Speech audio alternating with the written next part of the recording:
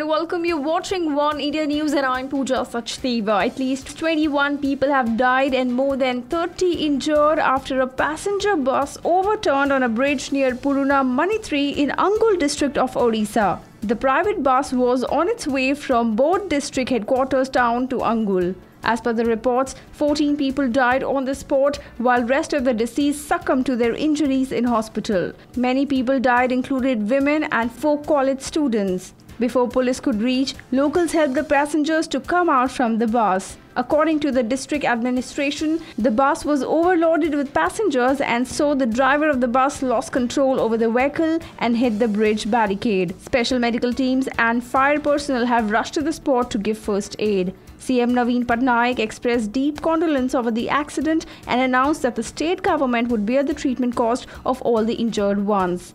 Transport Minister said that an inquiry would be initiated to find the cause of the mishap. That's all for now, but don't forget to click that button for more such updates. You were watching One India News. Take care.